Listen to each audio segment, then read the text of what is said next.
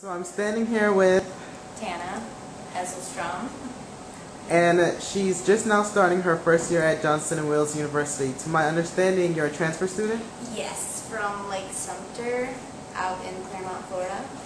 And what did you study there? I just got my gen eds and I got my 2-year degree. So what are you studying here now that you're at JWU? I am studying culinary arts and management.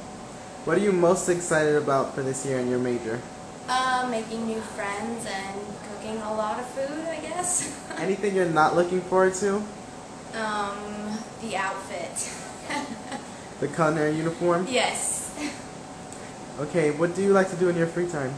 I like to longboard and swim and bike and work out and sing and a lot of other stuff like hanging out with friends and stuff. So where are you from originally? You like to longboard? Groveland, Florida, so there's not much to do. So. Okay, so why did you want to move to Miami? What made you choose North Miami campus? Because it was closest, other than, the other ones, which are in like Rhode Island and stuff. So. Okay. After you finish your degree in food service management, is there anything that you're aspiring to do? Oh yes, I'm going to open my own all Asian restaurant.